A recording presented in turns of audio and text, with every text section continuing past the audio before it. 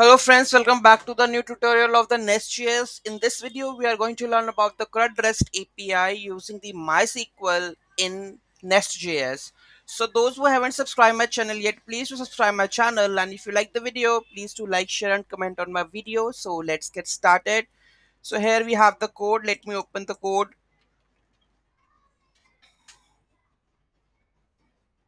So this is the code and this is the source. Okay, so first of all we have to go with the config. Okay, so here you can see that we have a configuration file first that the type is MySQL. All the data MySQL host, user and password database you have to configure out. So let's configure out here. So the host is localhost. Okay, the port by default of the MySQL port is, so here it is defined the port otherwise. So I think 3306 is the port of it.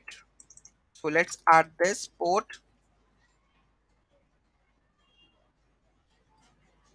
Anything is missed, that can also work, right? Port. Okay. So username, I need to add over the username. My DB localhost username is php my admin, and password is let me add this one also. Okay, here I need to connect to the database, so let me add my database, which is this one, that is table, and this is products db. So let me add the products underscore db. Okay, so this is done. Let's check the connectivity. So npm start. Okay, the database is connecting now. You can see that this is currently at warning, but in future MySQL 2 ways can be used. Okay, so here the database connecting properly. Next, config, then go with your the next one, that is the app module.ts. So here we have the nest common, nest config module, root is global true, and here we are adding the type orm module for root type orm configuration from the type orm config. So this is type orm config. Okay, and which module in this, that is products module. Okay, so here we have products.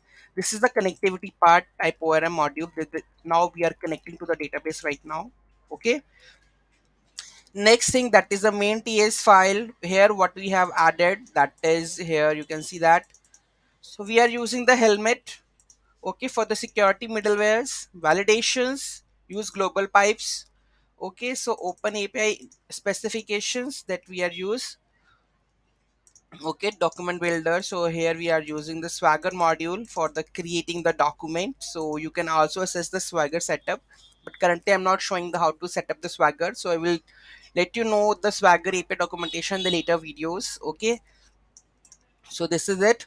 So let's try to build the CRUD operations, that is in the products. Okay, controllers, right? So this is controller, this is module. Here we are adding the type orm for feature product. Okay, product entity is there. We are using product id type. Okay, so we have a price, right? We have a name, price, description, created at, and created at and updated at. So these all are we have created over here. So this is very important for creating the db. Okay, then next we have a products controller. So let's check the products controller. Here we have the service, we have the product entity. Okay, so first get all products, get by id, and here we have the post product. Then we have a fetch path patch to get a put one api. Okay, for update, and this is delete by id. So here you can also change it by some else one also. You can also define the post by which api you want to add. You can also give us a dynamic route, like your on routes over here, right? Okay, so this is, this is the products controller page where we have all the functions for get all by id, get post, put, and delete. Okay, so these all are the things. So first we have to add one. So this is product module, which we have already discussed. Then we have product service, which we will discuss step by step. Okay, so in the next one, that we have a dto file. Okay, so we are checking the product name must be a text, max length, min length, okay, is to be a string length or not.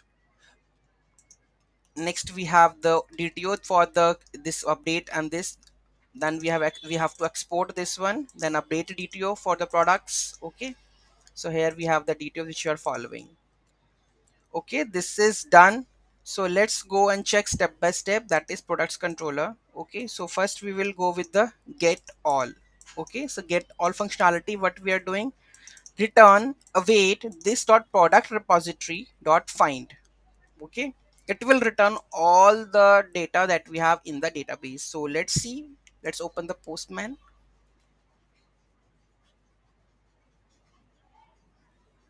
Which port it is running? By default it's 3000. So let's check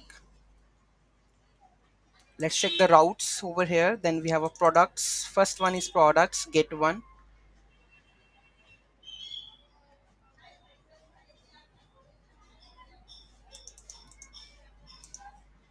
open. So let's add here the products.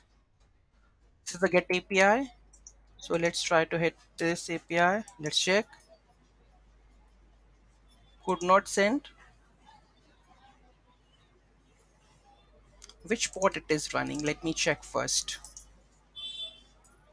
So we will come to know about this one in the main.ts.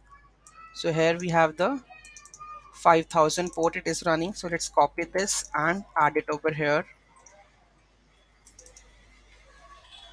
Okay, let's get all the products. So here we have to get all the listing of the products.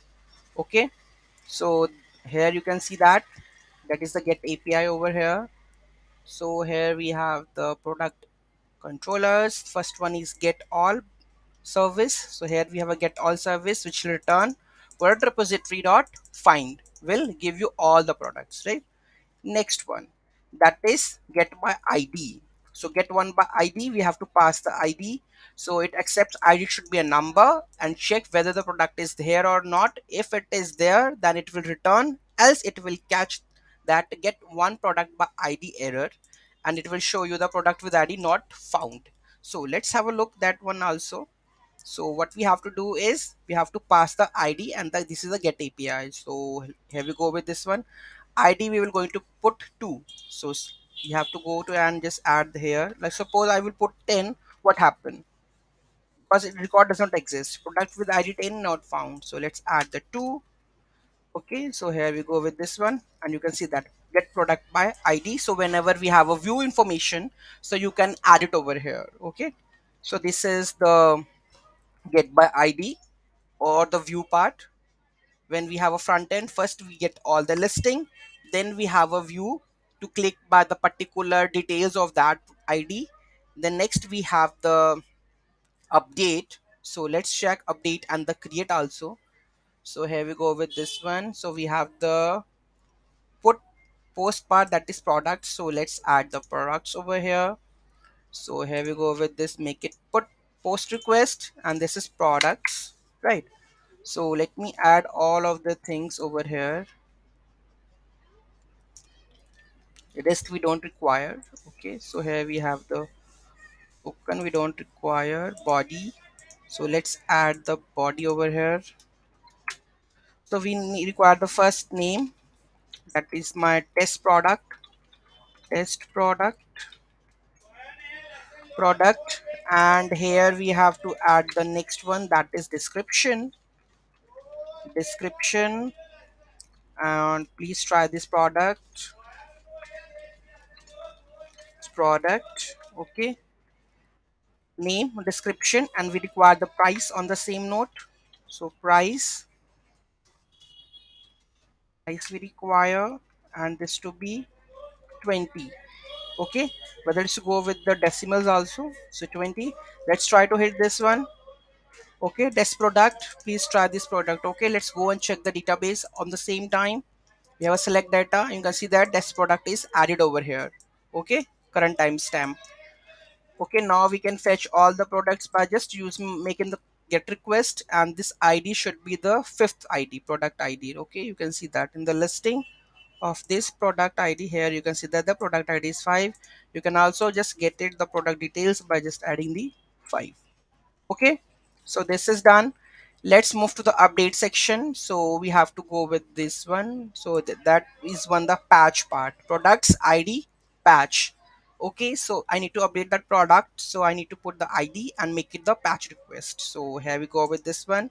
So let me make the patch request, and here we have to this, and I want to just add this test product to be test product 5 6 7 8 9, and product ID should be anything, and this price should be 10. Let's try. Okay, let's check in the DB. You can see that it is updated right now. So let's go to the code level. So here get all is done, get one by ID is done.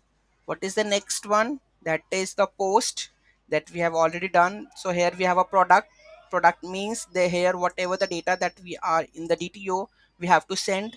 Okay, so this is the first one, that is the name, that is the price, that is the description. So these three are the requirements to generate a product. Okay, so next one, that is, so let's check the create service over here.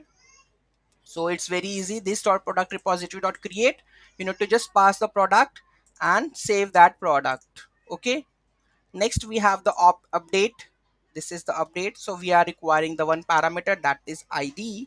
Okay, and update part is here. Let's check this product find one by ID. If it exists, then we will do the rest of the process, else we will throw an error, product with the ID not found. Okay, so here we are just found product. Okay, then product updated at and the new time. Just for the updated part we are updating the time, and this we are cloning that full product and the found product. Okay, and just send into the product repository. So this is the update part.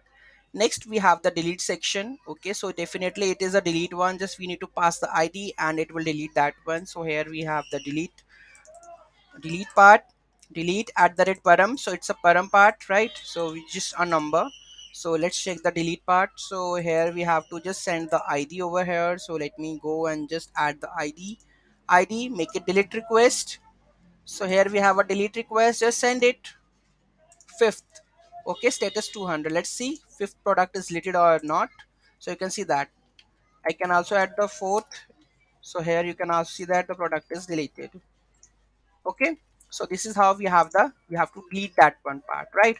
So this is the CRUD operations where we have let go the through of the listing, get product by ID, create a product, update and delete. That is the CRUD operations that we are following over here with the MySQL that we are using. So any doubt, any query in that, just let me know in the comment section.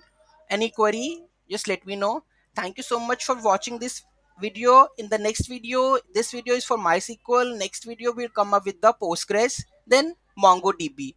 So three databases with three CRUD operations, right? So thank you so much. Have a great day. Don't forget to like, share and comment on my video. Have a nice day.